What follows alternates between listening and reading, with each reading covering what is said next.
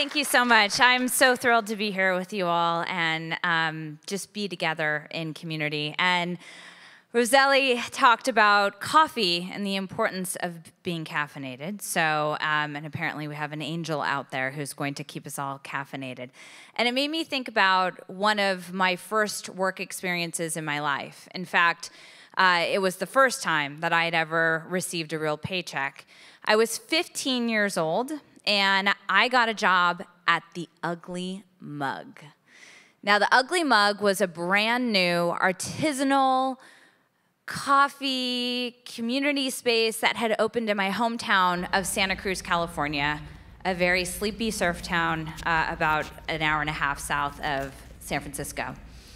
And this very eccentric coffee maker came into town with a really expensive manual Italian beautiful espresso machine and a bunch of ugly mugs. And his vision was to bring people together over the craft of coffee and over conversation, drinking out of his mug collection. So I was lucky enough to be one of the first employees, and as the lowly 15-year-old employee making $5.75 an hour, my job was to come in on Saturday morning and open the coffee shop at 5:55 a.m. Over the course of the first few weeks of my job, the same woman would be standing outside waiting for her coffee every single Saturday morning. No matter what I did, and believe me, if you could imagine, I had gone through extensive training on how to sling a great latte. But no matter what I did, this woman was so upset with the quality of my latte, and she would berate me over how bad my latte was. And it made me feel really scared and frustrated about my job security. And it also made me confused because she just didn't quite seem like she could ever be made happy. And I was talking to my mom about it because it really was something that happened like clockwork every Saturday morning. And my mom said this one nugget of wisdom, which was maybe she's lonely and it's not the coffee that's making her upset, it's the loneliness. So the next morning, I went in and I stole my parents' Santa Cruz Sentinel off their front porch, and I brought it in and I laid it out on the counter. And when she walked in, I started making her coffee, and I started pointing out some of the things that I saw on the front. And you can imagine Santa Cruz local newspaper. There's not a lot going on, but I started pointing out a couple things and asking her opinion. And she started telling me her opinion. And we started to talk. And we started to connect. And wouldn't you imagine that when I turned 18 and went off to college, she was there to give me a big hug and to wish me well on my journey ahead. So that woman and that point of connection has stayed with me ever since I was a kid. And I think that's why we're all here today, is that we are the change makers. We are the people that bring others together to provide that point of connection. And I know I'm preaching to the choir to say that that connection is needed more now than ever before. We didn't know what we had until it was gone. And now we're choosing to live our lives differently and to be in community differently. And you're the magic makers. You're the ones that are creating that connection, that are allowing people to create indelible memories together. And that, I think, is probably the most noble profession in the world. So today, I want to talk to you about the theme of Reconvene, which is talking about this concept of connection, but we're also going to the future. And I want to talk about 3 distinct themes that we see right ahead. The first is the immersive experience. When you think about what it was like, back in the day, going to an event, it was really transactional. You kind of bought your ticket somewhere offline. You went to the event, you experienced the event, maybe it was great, maybe it was bad, and you went on your merry way. But I want to tell you a story of someone in this room who I think exemplifies where we're going with experiences and how different they are than back in even 2005 when we started the company. And that's my dear friend, Corey. Corey, I am so far off this thing that I may get some things wrong, so bear with me. And you fact check me along the way. All right. So Corey moved to New York in 2011. And he wanted to explore the city like anybody would. There's so much rich history, well beyond the things that you see on billboards or the things that you can even see above ground. Corey wanted to go underground. He wanted to see the things that you couldn't experience on any given main, stream tour or God knows, a hop-on, hop-off bus. He really wanted to understand the rich history behind this incredible city, arguably the best in the world. And so Corey was able to find these places through his imagination, but he had a hard time getting his friends to want to go with him, to go literally under subways where I think the rats are the size of raccoons, and behind closed walls and doors that, nobody, I think, had opened in maybe a century. And because he had this problem that he wanted to find connection and he wanted to understand the city, he decided that he would go on a new adventure every week. And he was able to bring together people on a Facebook group and basically be able to get other people, maybe even beyond his initial friend group, to want to come with him on these adventures. And what started as this, call for fellow adventurers online on social media, which was a really big part of the story, has turned into a full-fledged business of 20 events a week called the New York City Adventure Club. So the popularity of this group becoming a sustainable and high-growth company that Corey is now the CEO of, and also he got married in April. Congrats. The club's events are successful because the attendees help shape the experience. So no one experience in the New York Adventure Club series of events is actually the same. Because you never know what can happen when you discover secret rooms underground or behind doors that haven't been opened in a long time. And you never know how different connections are going to be made in this kind of an experience when you're on an adventure together. So more and more, consumers are looking for experiences where they can help shape the outcome and where they can be game in making this experience come to life. We've seen all kinds of immersive experiences pop up on Eventbrite. Another one I want to mention is Plant Sip Vibe, which is in Tulsa, Oklahoma.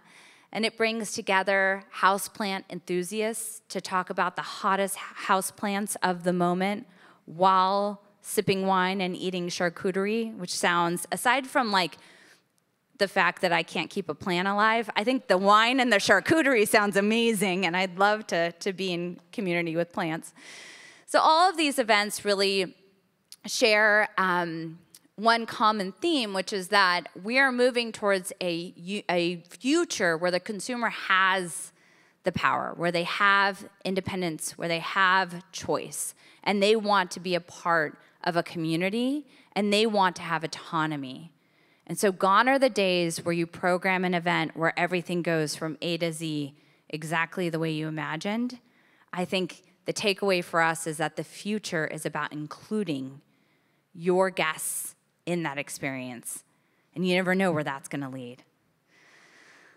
The second thing that we see up ahead is, I'm sure, not a surprise to any of you, but being based in Silicon Valley, we see this explosion of AI emerge. Now, AI has been around for decades, but the way that we're now using generative AI to solve problems or to even create connections is breathtaking. The speed is what's breathtaking. The possibilities are endless. The results are in our hands. And I think as event creators, and gatherers, we think maybe, AI might be disruptive to our businesses. And what does this mean for people actually gathering? Are we all going to just be talking to our AI girlfriends and boyfriends like that movie Her? Yes, there are people who will be doing that and who are doing that right now. I just want to just say absolutely. But what we see at Eventbrite in almost 2 decades of work of bridging technology to in real life connection is that AI is an important tool for us to help you do your jobs better and also to help consumers find the right event at the right time for whatever they're in the mood for. I want to tell a little bit of a story about Duck Club. They are an incredible group out of Boise, and they always knew that Boise had musical talent, but was really undervalued as a music destination. So 3 friends, Eric Gilbert, Lori Chandro, and Megan Stoll, set out to create one. So they founded the Treefort Music Festival in 2012. And their idea was very strategic. Treefort was going to be a stop on the way home from people going to South by Southwest.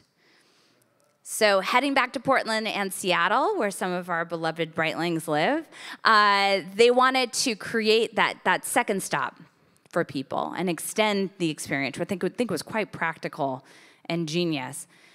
And today, it's a destination all its own. Over 15,000 people spread across 5 days of festivities, which is incredible. Big props to them. And in addition to their flagship Treefort Festival, Duck Club also hosts regular concerts, often with 4 or 5 days of show.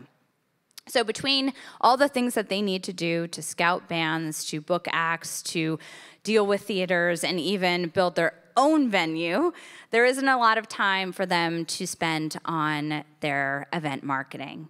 And that's where Eventbrite came in. So we recently built some new AI capability that allows Duck Club to actually I hate this word and I'm gonna use it, auto-magically create their event marketing and send it out into the universe. I have no other word to describe it. They also have used things like our Spotify Interest Audience Wizard tool to target consumers. And I guess what I'm saying is that Eventbrite's on the forefront of this movement because we are tech-enabled. Roselli said it's not all about technology, but that underpins everything that we do for the purpose to connect people to your events. And what I have to say about that is Eventbrite's been through a lot, as you have in the last few years. We made a commitment to ourselves in 2020 that we would do in the next 3 years what we would have done if we could do it all over again. And I'm really proud of where we are today. The ability to spin up tools being supported by AI to allow you to do something as quickly as create an event in 5 seconds, send out email marketing, use our paid social advertising, be able to reach millions of consumers with Eventbrite's technology capability is something that I think is just the beginning, because I've seen the roadmap, and Ted will talk more about that. And also, it's a testament to the fact that we are in the strongest position we've ever been in as a company, and we're investing in technology and in you. So you should continue to expect us to roll out interesting features. Yes, it feels like everybody's got to have an AI something, and it's all kind of a arms race to razzle dazzle. We're actually focused on solving the problems that you tell us you have. Our core principle is to make what you do better, faster, and more effective so that you can spend more time on creating the experience and less time on doing the admin work. Because Lord knows we don't have a lot of time. All right, third trend. We see that there is a need for multi-channel, multi-platform storytelling. I think I'm kind of stating the obvious. Back when we started the company, people would find events by tearing off a flyer and, bringing it to the event, paying by cash. It was very analog, as you can imagine. I know I'm dating myself. When I think about how we as humans interpret and receive stories today, I think there's just such a vast opportunity for creators like yourselves. Because every event is a multi-hyphenate. Every event is a multi-chaptered story. Not one person in this room just decided to do a thing and then it was like a linear straight path. It's gone through so many different twists and turns and chapters and iterations, and you've grown. And I think that story and that essence needs to be told on more platforms to more consumers. And we're focused on helping you do that more directly through Eventbrite. So this is talking a little bit more about the future than what you see on the platform today, but I can tell you that the direction we're headed in is giving you those tools to tell your story at the right time to the right person so that they're compelled to come join your community. Because consumers aren't just going to Google to find things to do. And they're not just, reading the local newspaper. They're really finding out about where they should be through all the different signals that they get through social media. And we want to help you be there at the exact right time. We think we could do a lot better job. So when we think about storytelling, one example comes to mind. I want to share this short story, and then I'm going to hustle off stage, which is Ping Ho from Marrow Restaurant. Growing up in Singapore, Ping knew exactly where her food came from. Her grandmother would bring her to the local market where they knew the butcher, they knew the fishmonger, and they trusted them and their expertise to recommend the choicest products and the best cuts. Ping has brought that ethos to Detroit, of all places, with the help of butcher Nick Ponte. And Marrow, her restaurant and butcher shop, uses the common language of food to start a conversation about what we eat and who puts it on our table. Marrow hosts live workshops where people can saddle up to the bar and get to know tomorrow's steak special up close and personal. I think about them saddling up to the bar and seeing a cow, but I don't think that's it. I think they talk a little bit more about past the cow. So I think that, when Ping had this realization that it's not just about the service of food, but it's about where the food came from and the rich stories behind the artisans and the butchers and the fishmongers who bring the food to the table, this created a whole new experience for Marrow. It went beyond a restaurant to a community. And her story is central to everything that she does because customers show up, they want to be a part of it. They want to immerse themselves in that story. So I think the thing that I want you to know is that your story matters. Oftentimes we get to where we are, maybe we have some success, but we want to sort of forget about the failures that happened along the way. And that string of failures is exactly what led us to where we are today. You have an incredible story that every single one of your guests should understand. And it's worth telling. So we want to help you unlock that, and we want to help you use your voice and your story to attract people to your events. And so that comes back to really why we started Eventbrite, which is community. In the US, half of the surveyed adults say that they're lonely. We are at an absolute crisis point. And that's in part why we decided to launch the Social Connection Project. The idea was that Eventbrite already knows where people are going, and we know which events light up communities. So can we invest in research that will help each of you with practical tips on how to be an agent of change, on how to create the antidote to social isolation? This is a platform that not only can help you build your business, but also help you create the change that we want to see in the world. And I don't know how often you sit back and pat your own back, but I'm going to do it for you. If the world didn't have you, we would be lost. There would be no in real life connection. There would be no spark of creativity. There would be no indelible memory making. So the world needs you more than ever, and Eventbrite wants to be behind you, supporting you along the way. And I'm just honored to be your partner in this mission, and I'm honored that you trust us